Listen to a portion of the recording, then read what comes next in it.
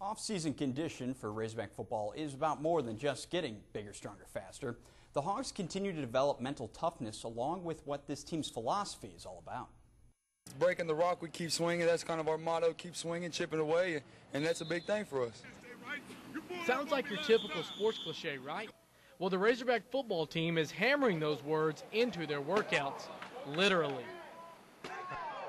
To be breaking that rock like we did last year and this year, it just means that, you work hard enough and the coaches have recognized your work ethic to be recognized at the end of the week over the rest of the team. But there's guys out there like Malcolm Shepard's at 290. That guy's scary. I mean, he was up there breaking the rock and you see everyone just step back. I hit it like the first week we started doing it.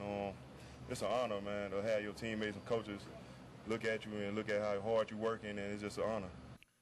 See, the Hogs are using the 3-ton stone to build a sort of team unity during workouts, showing who's impressing the coaching staff each day.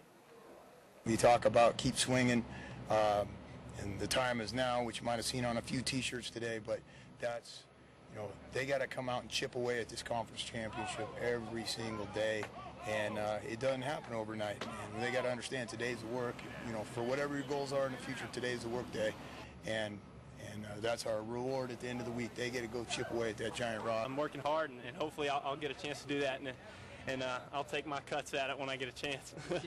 Hitting this structure means a lot to the athletes, and in 53 days, they hope their hard work will pay off in a city coincidentally known as The Rock. In Fayetteville, Justin Lewis, 4029 Sports.